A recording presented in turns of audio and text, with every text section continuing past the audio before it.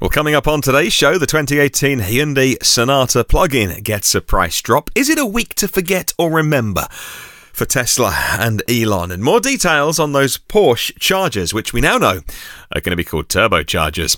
Well, first of all, good morning, good afternoon and good evening, wherever you're listening around the world. Hello and welcome to the Sunday, the 22nd of July edition of EV News Daily. It's Martyn Lee here with the news you need to know about electric cars and the move towards sustainable transport. Got a few new supporters to say hello to at the end of the show and two massive EV gatherings with EV drivers. I'll fill you in on those after the news today.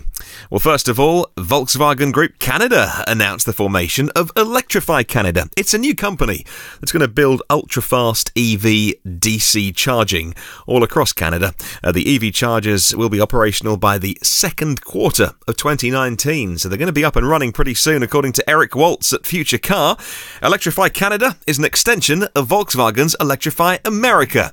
That's created as a catalyst to promote the adoption of EVs, and somewhat in retribution of 2015's dieselgate scandal. Was it really 3 years ago? Wow. Where VW admitted it tampered with diesel vehicle software to bypass the stringent emissions requirements. Well, earlier this year, Electrify America announced plans to construct the largest EV charging network in the USA, eventually exceeding the size of Tesla's supercharging network. The initial plan includes the installation in Canada of 32 EV charging stations near major highways and in major metro areas. We're talking British Columbia, Alberta, Ontario, Quebec. Each charging site will have 4 chargers on average and use the non-proprietary DC fast charging technologies CCS and CHAdeMO, same as Electrify America. Well, they say Electrify Canada's EV charging power is going to range from 150 kilowatts to 350 kilowatts, offering rapid charging. The higher 350 kilowatt rate suitable for those long-range, large battery vehicles coming on the market over the next couple of years. So that's great news. The way I see that is they are future-proofing it as well. Great investment that's coming, and more reasons to be assured that if you are doing those long journeys, those road trips in Canada, because there can be a bit of a distance to travel between places in Canada, that you're going to have some ultra-fast, rapid charging to plug your EV into. Well, the Hyundai pricing was released for the refreshed 2018 Sonata hybrid a couple of months ago, back in April, but information about its plug-in hybrid sibling was nowhere to be found until today, according to Andrew Crock at cnet.com. Hyundai's finally released pricing for the 2018 Sonata plug-in hybrid. It's going to start at $33,250. That is $1,350 cheaper than last year's base price. The car's actually getting cheaper to buy.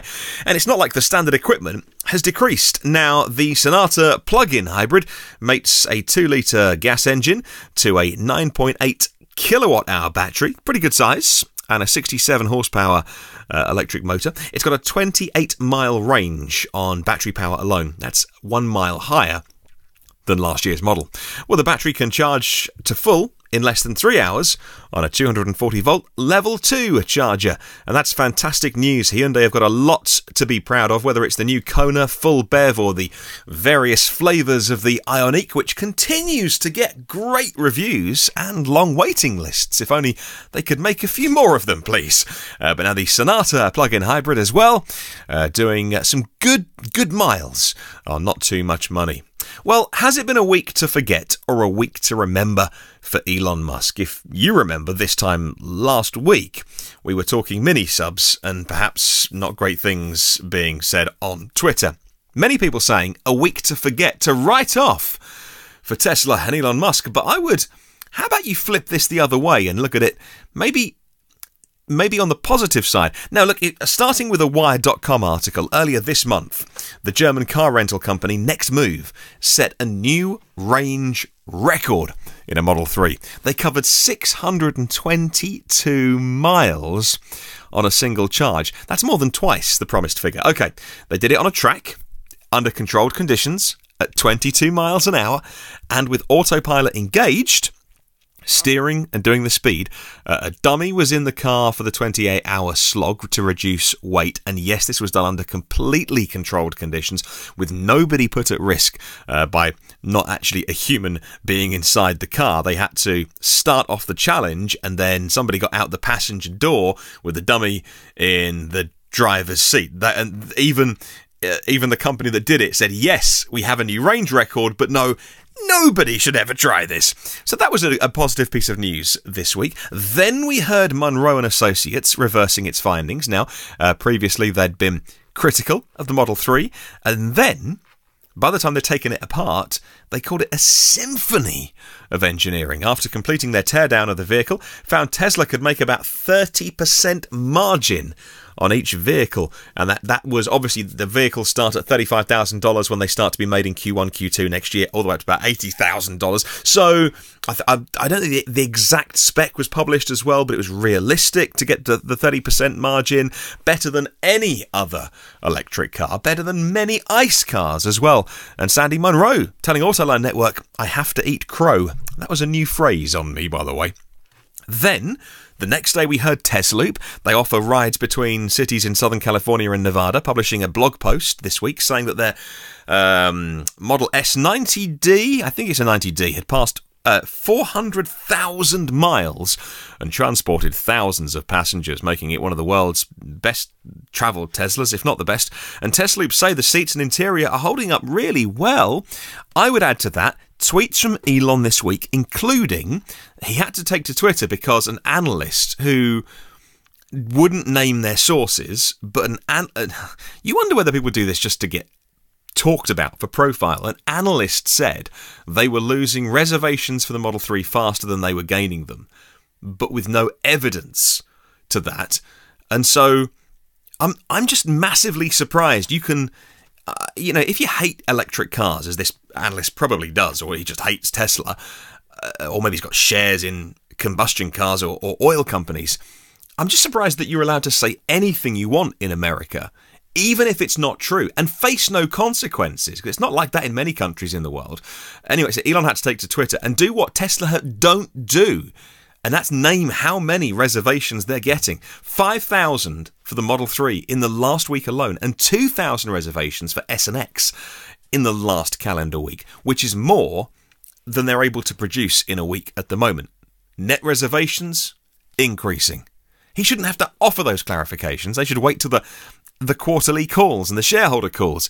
Anyway, moving on. Marques Brownlee got his hands on the new Model 3 Performance and loved it. And Elon said that with the new Model 3 Performance, they could even bring the 0 to 60 time down to 3.3 seconds if you fancy changing the tyres to some wider, stickier tyres. They chose a compromise tyre for best range/performance, but if you do want to go and max it out, you can change the rubber and get 3.3 seconds 0 to 60 on a pretty affordable sedan. That's amazing.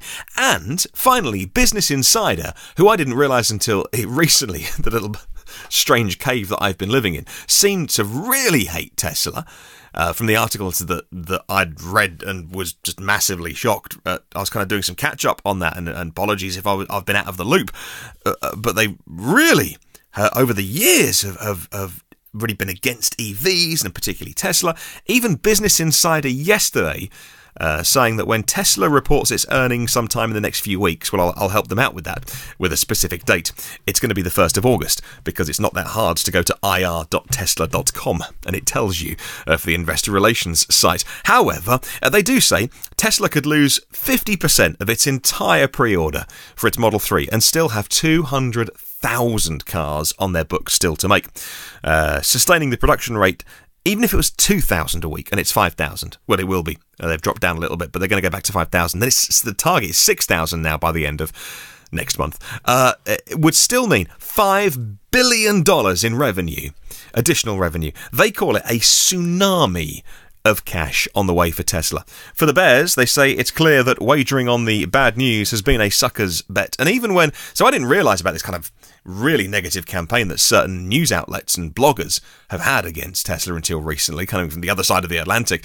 But catching up on all that, I'm massively surprised to see Business Insider now changing their tune and writing really positive articles about it. But here's something that makes me a little bit sad, a little bit angry. I don't know how you feel about this. Wall Street Journal have also been strong critics of Tesla for years, but the Pulitzer Prize-winning journalist Dan Neal was given the chance to drive a Model 3 Performance first this week. I'll précis his review. He was blown away. Seriously impressed. But there is a group of people, and this is the bit that kind of blows my mind about, again, I'm not a financial guy, and I kind of knew about shorts, but as in shorting stock, but there are people who make a lot of money betting that companies will fail, not succeed, which just seems like a really weird way to earn money, right? When you actually kind of, you're hoping that someone's going to fail, or, you are relying on negativity in the world, not positivity, on like crashing and burning, not building. That's like a weird place.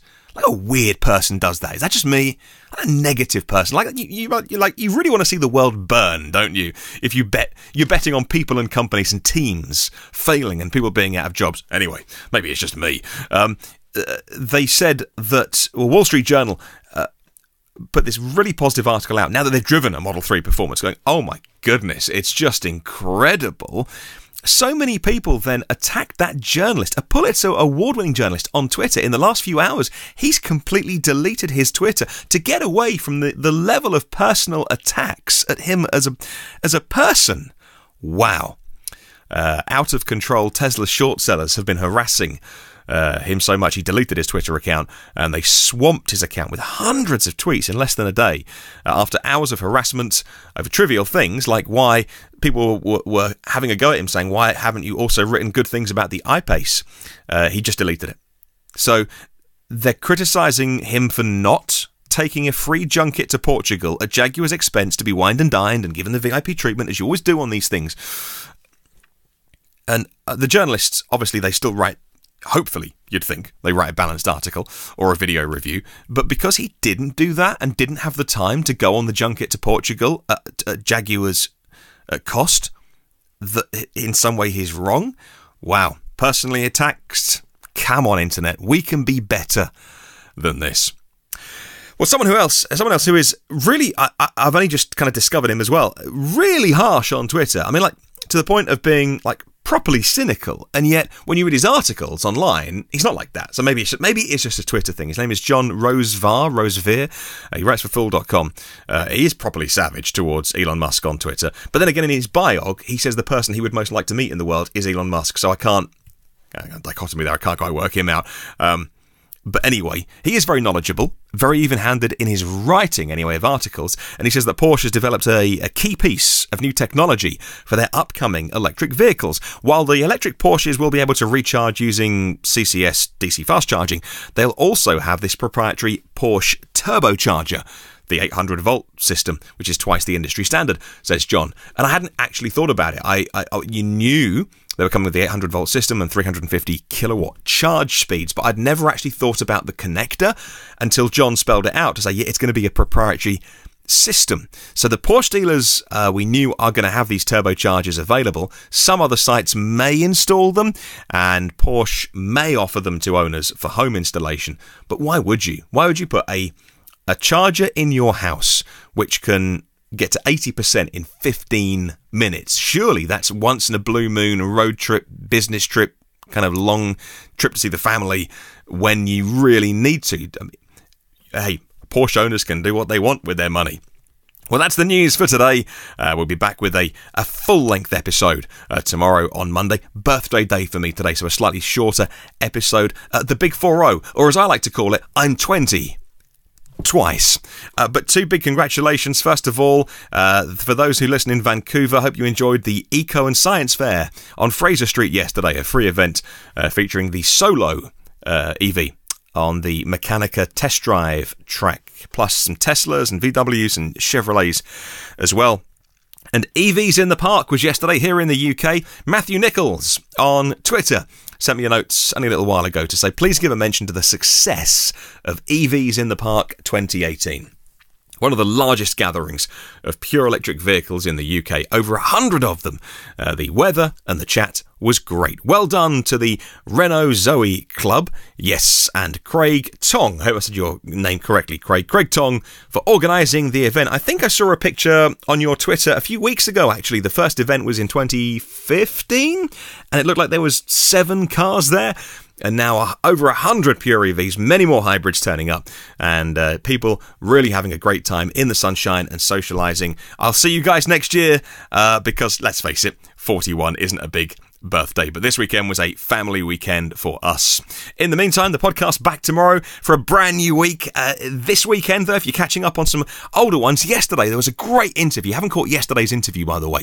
It was with Chris Wright. He's the CTO, the Chief Technology Officer of a company called Moixa, and they do solar and storage and really clever stuff with grid software and grid management of how you charge your EV, when you charge it for the best or the lowest carbon footprint and the best price as well, and how, not just this week or next month, but in 1 year, 5 years and 10 years, how you and your electric vehicle will be so much more central to the grid than you can even imagine.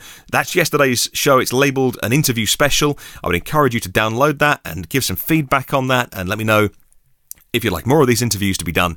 I was super psyched to be able to get to talk to him and get somebody on the podcast who knows what they're talking about for a change rather than just me. But if you do want the news, there's 187 of them waiting for you on iTunes and Google Play and Spotify and YouTube and TuneIn and Stitcher and the blog at evnewsdaily.com. And if you subscribe, well, you get them first and free and automatically. And if you want to leave a little review, takes about 2 minutes, maybe less than that, just to click on whatever star rating that you want to. One star or 5 stars. I love you long time either way. And if you want to say hi on Facebook, LinkedIn and Twitter, just search in your browser for EV News Daily, because we come at the top of all of that. Have a wonderful day and I'll catch you tomorrow.